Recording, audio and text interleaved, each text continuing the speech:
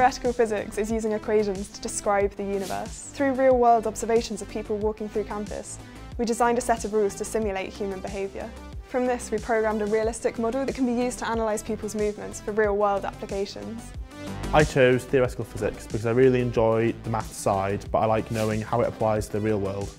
Theoretical physics is great because you get to use maths and physics to describe the behaviour of the universe.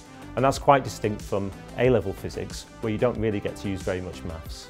So for me, first year was about the same difficulty as A-levels. It was about putting everyone on the same foundation and advancing the background theory of where it all comes from.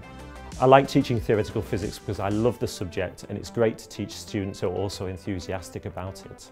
As part of my third year, I independently researched an area of physics, superconductors, to modern research level, and that really advanced my knowledge. The students get to do open-ended research, and they also get to work in groups. Those kind of skills are really vital in lots of careers.